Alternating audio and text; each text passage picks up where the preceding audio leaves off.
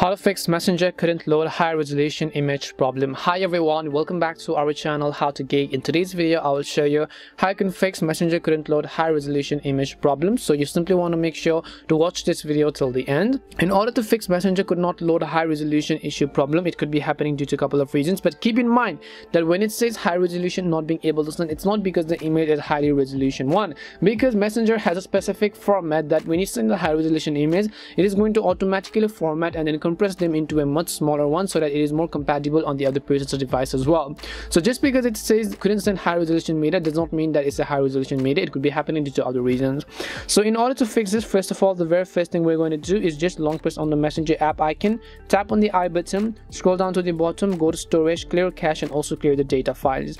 Once you do that, come to the permissions tab over here and then make sure to allow all the permissions that the application requires. So just go ahead and allow it: calendar permissions, music and audio, contact, storage, especially the contact one. You want to make sure to simply go ahead and actually allow all those permissions.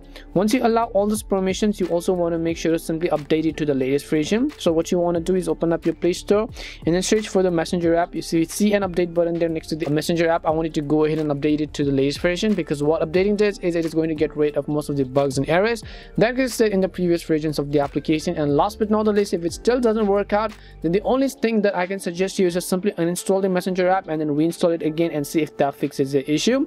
And hopefully one of these solutions may have helped solve your problem. If it did help solve your problem, then make sure to leave a like and subscribe to our channel. If you have any more questions, feel free to leave them down. Thank you very much for watching and see you soon in our next video.